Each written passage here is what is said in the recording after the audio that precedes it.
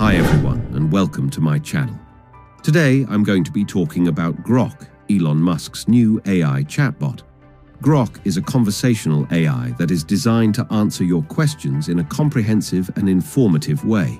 It is still under development, but it has already learned to perform many kinds of tasks, including answering questions about a variety of topics, generating different creative text formats, translating languages. Grok is different from other AI chatbots in several ways. First, it is modeled after the Hitchhiker's Guide to the Galaxy, which means that it has a bit of wit and a rebellious streak. Second, it has access to real-time information from X, which means that it can provide you with up-to-date information on current events. What is Grok?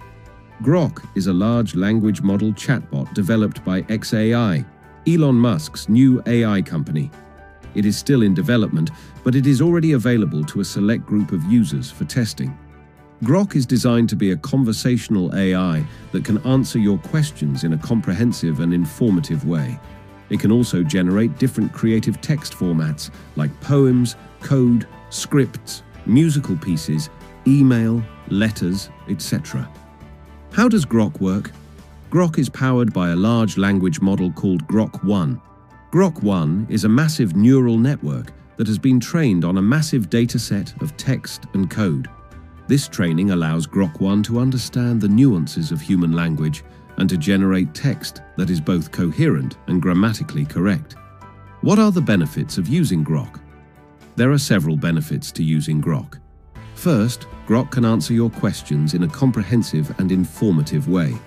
Second, Grok can generate different creative text formats, which can be helpful for tasks like writing poems, code, scripts, musical pieces, email, letters, etc.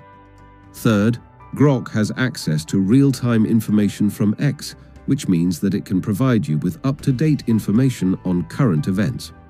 What are the limitations of Grok? Grok is still under development, so it is not yet perfect, and it can sometimes generate text that is not accurate or grammatically correct. However, the developers of Grok are constantly working to improve the model, and it is expected to become more accurate and reliable over time. Overall, Grok that has the potential to be very helpful for a variety of tasks. It is still under development, but it is already available to a select group of users for testing. I encourage you to try it out and see for yourself what it can do. Thanks for watching. If you have any questions, please leave a comment below.